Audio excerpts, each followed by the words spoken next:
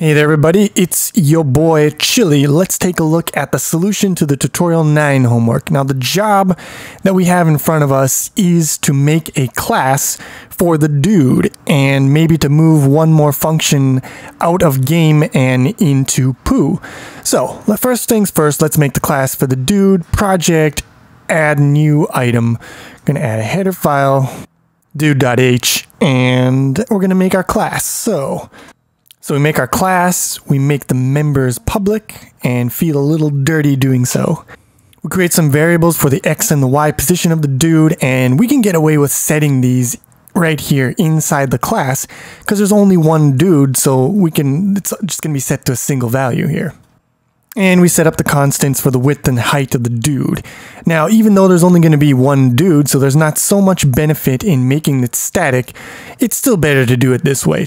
Now, there are two functions that are being run on the dude that are candidates for inclusion into the class, and those are the clamp screen functions. So we can go into the dude class and create a function clamp to screen. And if we click on this light bulb here, we can create the definition in dude.cpp, and it will create that file for us and add it to the project, and also include dude.h and put this. It does a lot of stuff for us. It's really good. We can click this little icon here to promote to a full document, and now we want to get the code for clamp to screen. So we'll go to game.cpp, we'll find clamp to screen, X and Y, we'll copy and paste that bullshit. Now we want dude.cpp and go back to game.cpp, find this one, copy that, paste it in, and now we just gotta fuck around with some numbers here. So here we don't want to return a value, we want to set dude's X directly, so we just go X equal to 0, and we have to delete that return statement. Here we go X equal to this thing here, and at the bottom we just do nothing, so we can just delete this altogether. We do the same for the Y component, and we also have to fix up this screen width, screen height bullshit because we don't have access to the graphics object. So we're going to get at it through the graphics class because it's a static member. We can go graphics like this, but the one thing is that this file doesn't know about graphics yet. It doesn't know about the class, so we have to go include graphics.h, and that will make this all good. And if we go down here, we can go down this one and this one and this one, and now it should all be fine.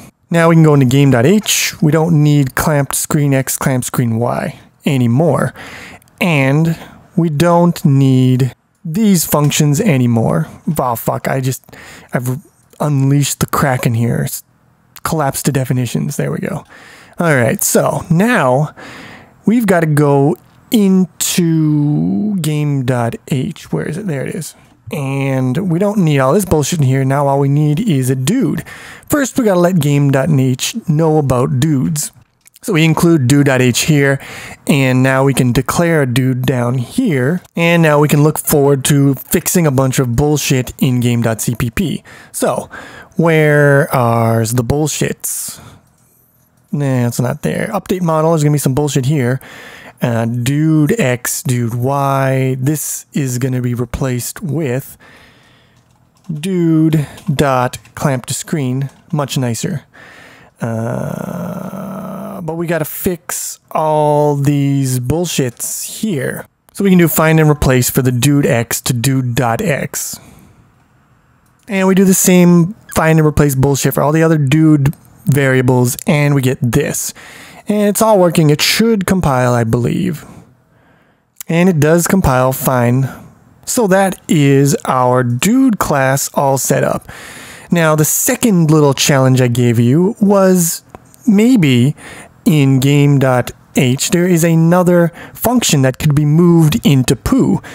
And that function, in my opinion, is the isColliding function. Because if we go into here, first of all, in isColliding, we're passing it a fuck ton of variables, and we could reduce the number of stuff we have to pass to it if we make it a member function of one of our classes. And the other thing is it also has to set the isEaten variable equal to true, and we could do this inside the member function, and then we wouldn't need to have this if here. So what we're going to do is we're going to go into poo.h, and we're going to add another one. We're going to call this one, because this isn't just a test, it's also setting something. So we're going to call this one void process consumption. And now we got to pass it some data so it knows where the dude is. So we're going to go back to game.h. We're going to look at is colliding, and yeah, we'll just take these ones here. Put that there. So this is going to be the parameters for the dude. I'm just going to rename them quickly and finish it off with a semicolon. Don't put the L there. Don't fuck. There we go. And we should get a light bulb over here sometime. Maybe. Light bulb, please. Thank you. And we're going to create the definition here. We'll promote that to a document. And now we want to take the body of the old function, which is going to be in game.cpp is colliding, and we're just going to copy and paste that into the body of our new function here. And now we got some renaming to do because I wanted to rename this stuff. So I rename all this bullshit here to match the parameters that are passed in and to match the member variables of poo. And then I got to rename this one down here as well, like this. And finally, we're not returning a value here. This isn't just a straight test. We are going to take some action depending on this expression here. So what we're going to do is we're going to take this return, we're going to replace it with an if. So here, if they are overlapping, we just set is eaten equal to true. Now we can go into game.h. We can get rid of is colliding. Game.cpp, and we can get rid of this from here. And again, we've released the Kraken, collapsed the definitions, and then we're going to go to update model, and we can replace all this dumb bullshit here with this much sexier code right here. Pretty good, don't you think? I'd say it's at least a half chub. And I think that'll about do it for our modifications here. Just quick check, we'll build this, make sure I didn't fuck anything up. It does indeed build correctly, and run it, and yeah, same old G. It's all good. All right. So that's the solution to the tutorial 9 homework, and I will see you soon with some more C++.